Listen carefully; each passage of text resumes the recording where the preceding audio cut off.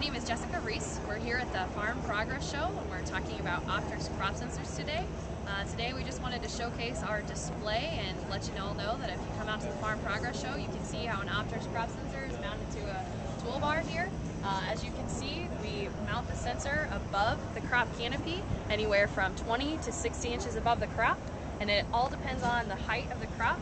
Here we have a little bit crop that's not as far along, but if you go down to the other end, we've got corn that's quite a bit further in the growth stage, and in that situation you would mount the sensor above the toolbar. So stop out and see us and we can discuss variable rate nitrogen application and how nitrogen efficiency can increase your yields, which of course adds to the bottom line. We're here in lot 517 at the Farm Progress Show, or if you would like some more information, you can always visit us at agleader.com. Jessica, one quick question.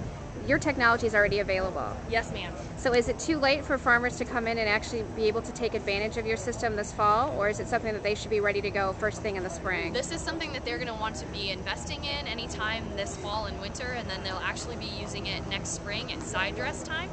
So you're going to plant your corn, you're going to mount the sensors on any kind of an applicator. It can be a pull type sprayer, it can be a self-propelled machine, and then you'll be using the sensors for on-the-go variable rate nitrogen application at side dress.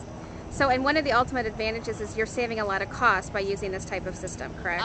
You're not necessarily saving money on the front end. What you're getting is a yield increase, so you're going to add money to the bottom line. Our field trials have shown us anywhere from $10 to $20 an acre.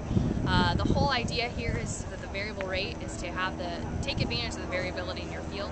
Typically farmers apply a flat rate nitrogen rate, so the same rate all the way across the field, and you're leaving a lot of money on the table. What the sensor does is it allows you to put more nitrogen on the weaker plants and less nitrogen on the healthier plants. So again, you might not be using less nitrogen, so you're not saving money on the front end, but the yield bump you're going to get by using that nitrogen more efficiently is going to provide you a great return on investment.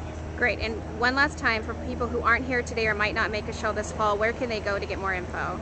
You can visit us at www.agleader.com. Great. Thanks.